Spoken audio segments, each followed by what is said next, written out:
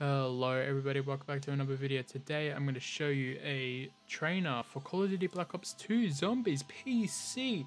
I've done a video like this like 6 years ago now.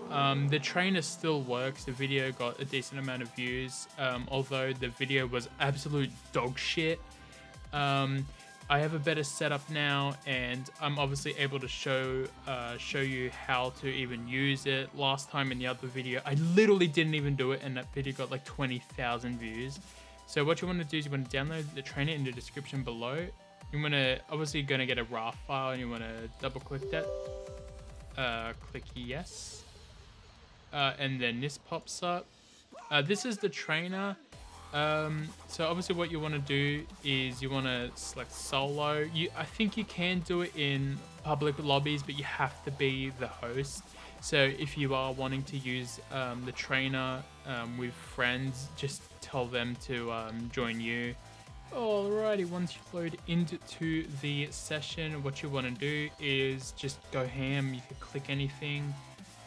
As you can see, I have just a normal pistol. I think you can change the guns for the weapon menu, transit town, transit maps. Alright, let's get the ray gun Mark II. So 76 and 78. Give it. Oh, I have to select the player first. Buckle, give that to me. 1,000 ammo. So I think you got to click primary and secondary for it to take effect, and yes, as you can see, it works. And I am playing on the official Steam version of the game. This only works on the retail releases. I don't know if it works on any of those Skid Row versions of the game, which aren't legit. I'm going to be showcasing more features that this has. Obviously, you give money. You could change your name. I'm going to make my name DD for some reason. I don't know. You could also change the color of your name. See, my name is now DD. And I think I turned on Never Die. Or you could also turn on No Fog. As you can see, you'd obviously want the fog to be turned on because this map isn't the prettiest when everything is exposed. So that will be it for this.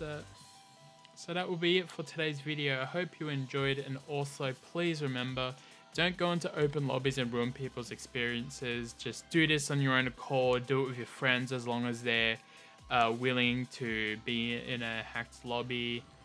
So yeah, thank you all for watching. Don't forget to leave a like down below, and also comment what game trainers you would like to see in a future video. If it is like Black Ops 3, Black Ops 4.